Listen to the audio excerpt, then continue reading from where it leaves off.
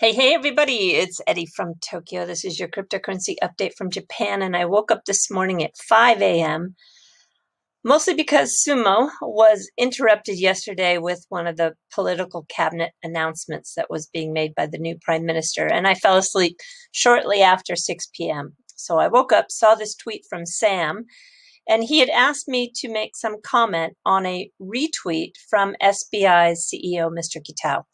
So yeah, I'm going to do that. So Sam, this video is for you. Now, I know that some of you are wanting to know why we watch the actions so much from Mr. Kitao. And I will give you a short list. You might be new to this space or you might not really have an idea about XRP, but he is the largest shareholder, outside shareholder of the company Ripple with more than 10% share. He pushes the adoption of XRP with the first trial that he did in that test environment with the Siam Commercial Bank in Thailand, who now is a regular user of RippleNet technology.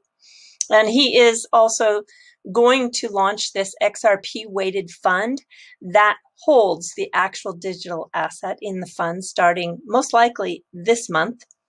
And he uses XRP as a shareholder benefit. He also built the R3 Corda settler, and that used XRP as the first digital asset for the proof of concept. And we know that he licenses that technology. He built MoneyTap, that is the mobile app that is used by the regional banks that runs on Ripple. The exchange, two of them, one that is with the SBI VC trade name, and also one called FX Coin that he backed in Japan with an undisclosed amount publicly. They just announced that they are moving forward using XRP as a bridge currency known as on-demand liquidity. We don't have the details of that, but I personally think we're going to hear something about it very soon. Now, I said that this is a short list, so I'm going to stop here. I'm not even going to talk about the security tokens and SECURITIES, which, by the way, because I did my research on the company SECURITIES, which was invested by SBI, by Ripple, by Coinbase, I found Tezos. So it always pays to do your own research.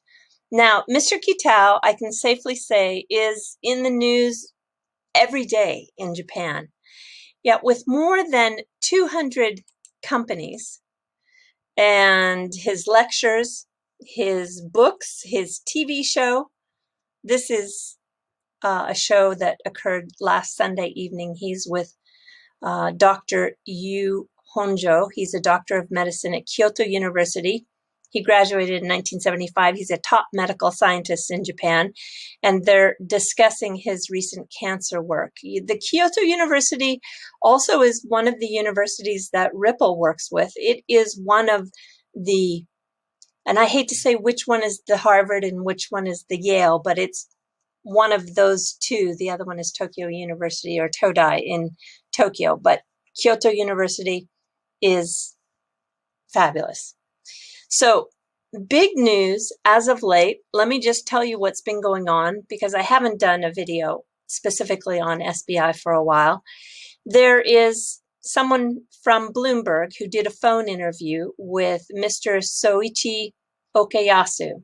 And this SBI spokesperson was quoted as saying that SBI is going to probably move out of Hong Kong due to the recently implemented national security law. It has weakened the attractiveness of staying in that country.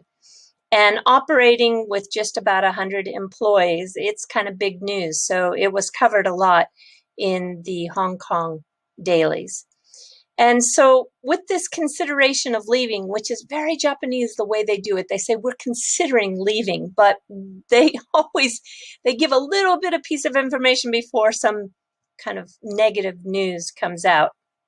So this is most likely going to happen as soon as March. And I would say that officially it's still on the table, but I just know the way that Japanese announcements are made. You get a little bit of information before the big announcement is made. That's just the way they do it here. I think it softens the blow. And I think it's a good idea to do it that way. Although the United States doesn't seem to do it that way at all. They keep everything hidden and then just make one big announcement, usually. So this is I can think that's just what Brian Brooks did, right? When he said that banks can custody digital assets. There was no leak about that prior at all, but this country just handles that kind of news differently. And so Mr. Kitao is trying to move the financial center, or I shouldn't say move, but to reinvent the location of the financial center in Japan. He wants to do it in Osaka. Osaka actually has a history of being the financial center before Tokyo was. And I think it's a good strategy, actually. I mean, he's got a good working relationship with the governor down there. It also is, I think, a safe thing to do because of natural disasters. I mean, if there is a tsunami or an earthquake and it affects one of the other cities, if you have everything concentrated in Tokyo, that's just like putting your eggs in one basket. So diversifying the financial centers is just smart to me. Now, I covered that news I talked about with Osaka in a previous video, so I won't go into much detail on that. And I've been updating you on the vision and the action and the formation of what is being called this fourth megabank in Japan. And this is being led by Mr. Kitao. And he's doing it through a series of capital tie-ups done to strengthen the smaller banks, which with years of zero interest rates have basically destroyed these smaller banks. And I think everyone should pay attention to the words that I just said, because if your country is moving towards that direction of near zero interest rates, US, please listen, part of that equation just doesn't work. It's not sustainable.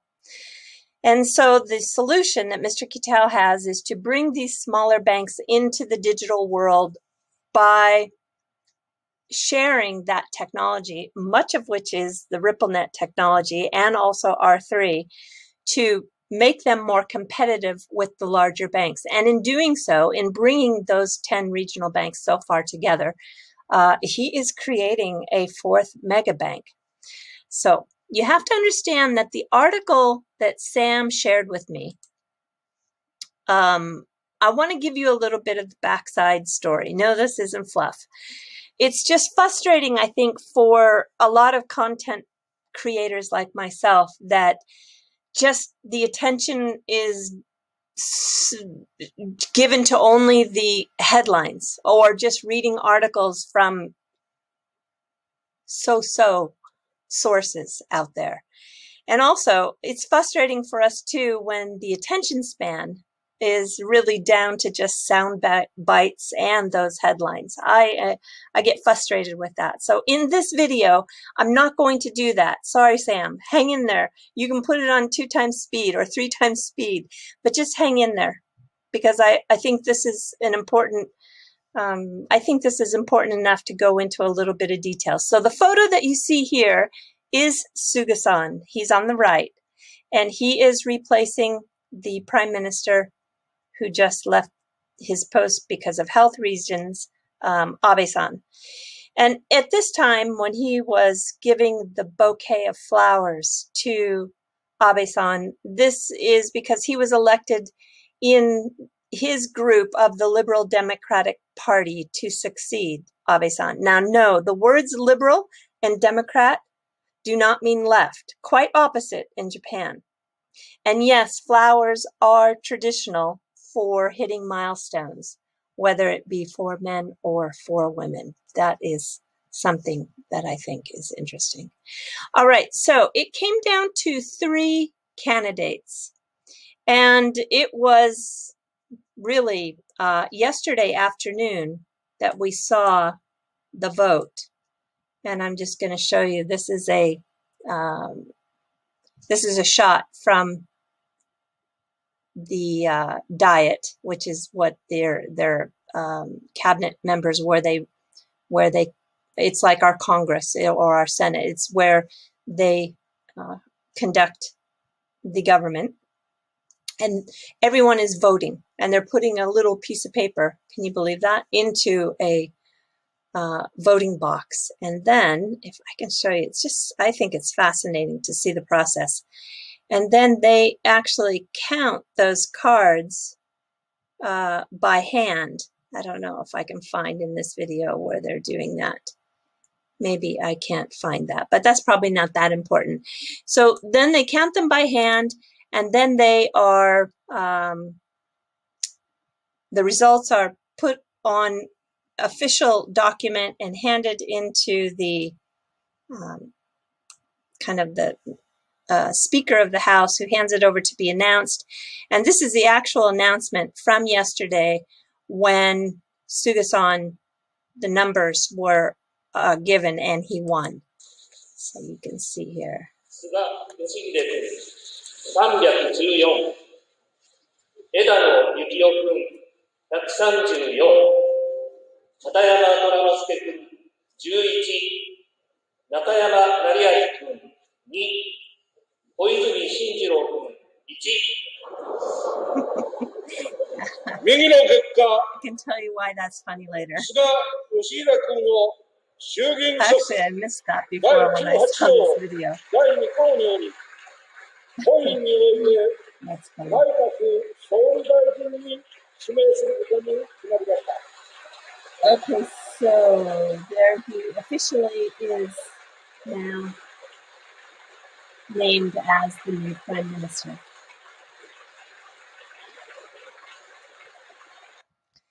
Yeah, so this morning, this was kind of the news after the count was announced, and he announced a lot of his cabinet members. The cabinet members are interesting. 20 were announced, and 2 of them are women. One is a Harvard graduate, Yoko Kamikawa. She's going to be the new Minister of Justice. But here Suga-san is this morning. He's visiting the grave of Kajiyama-san, who was the 60th and 61st Chief Cabinet Secretary in January 1996 to September 1997. And that was the post that Suga-san had. He was the Chief Cabinet Secretary. So he is it was his mentor. And so he is paying respect to his mentor as he gets this new position. So now back to the article. Yeah, I told you this is the long version. I want to tell you the meaning behind that article, because on September 2nd, Mr. Suga was asked a very difficult question when he was trying to win the support for his party, which is the LDP, the Liberal Democratic Party. And they go through a lot, very short period of time, like only not even a week, but they go through a lot of questions, of course. And he was asked about the plight of local banks and the local banks with the low interest rates, and because it's just killing them. And he responded that there were too many local banks and reorganization was an option. Then the next day, he called Mr. Kitao, the CEO of SBI, to thank him for his work that he's been doing with the regional banks. And then on the night of the 4th, he appeared on the TV Tokyo's WBS program, which is a news channel. And he mentioned the establishment of a digital agency, and that's a tentative name, he said, called the digital agency, in cooperation with a person from the Ministry of Trade. So it was kind of, one of those, again, a little leak of information, but no real details.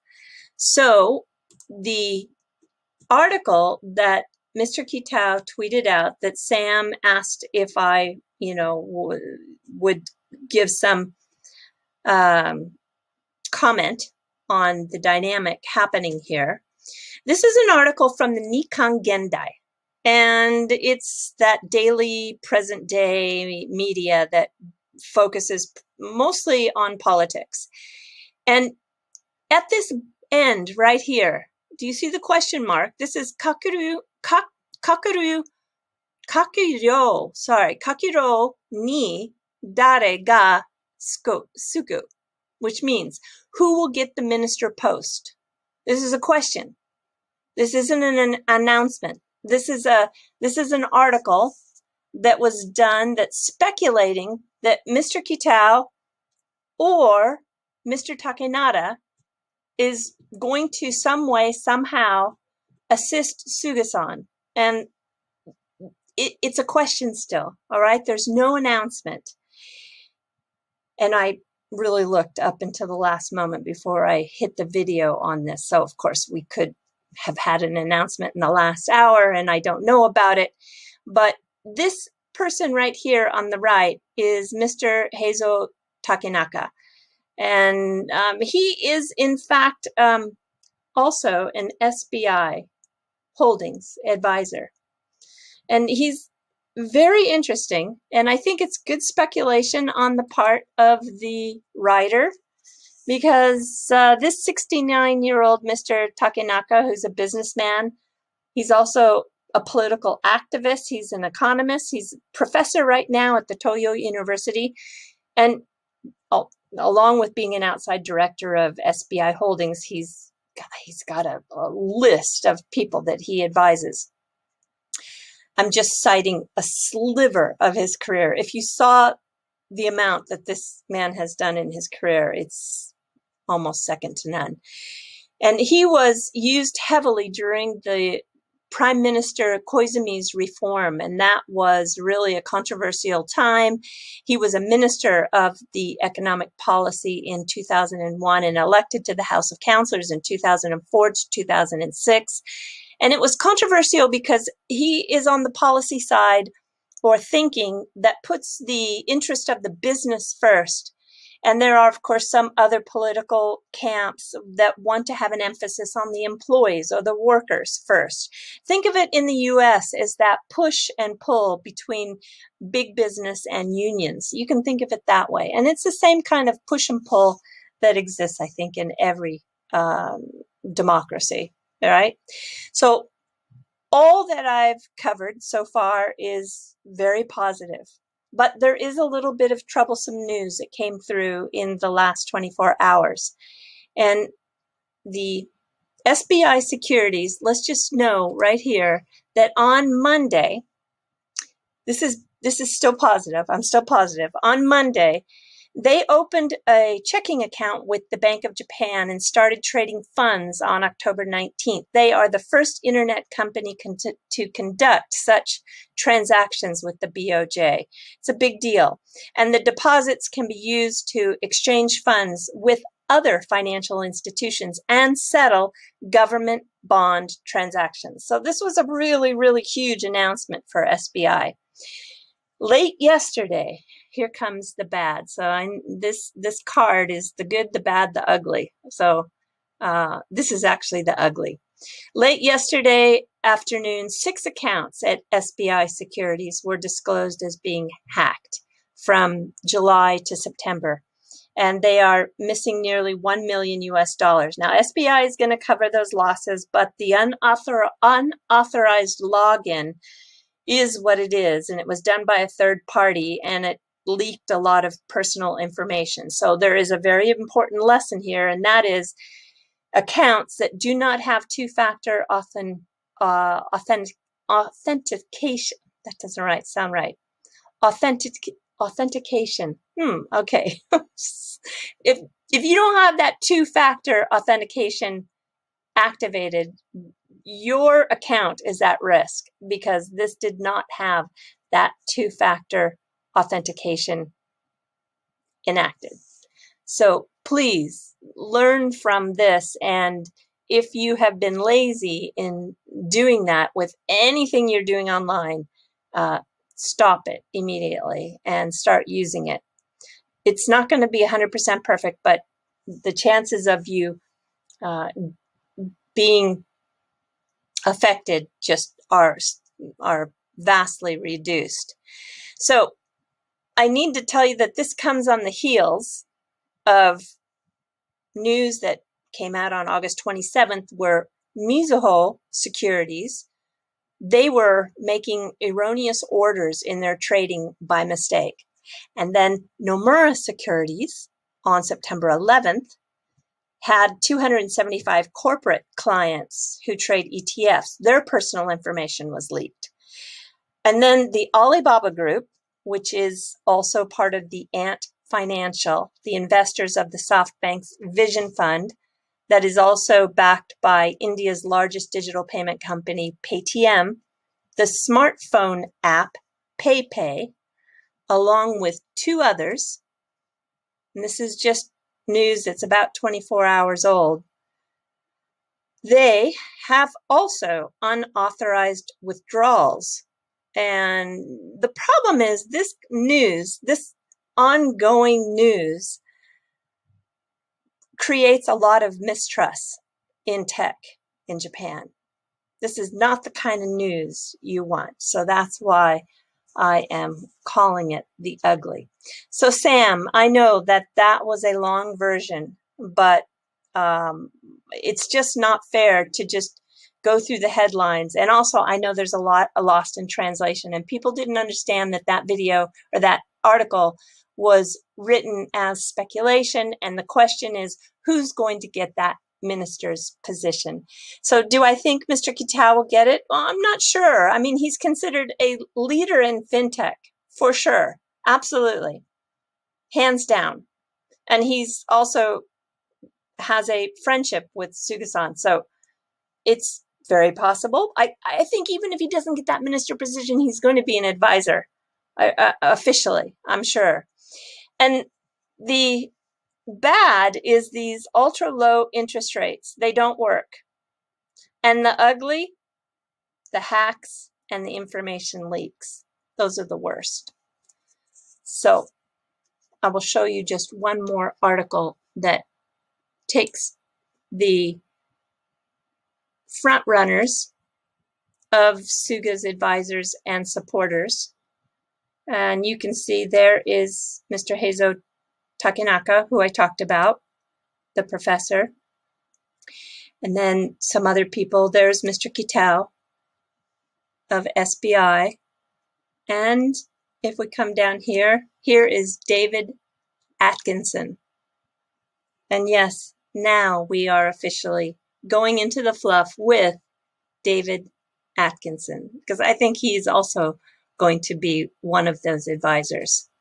And who is David Atkinson? He is an interesting man. He's now the CEO of Konishi Decorative Arts and Crafts. It's a 300-year-old Tokyo-based restoration company which restores shrines and temples across Japan.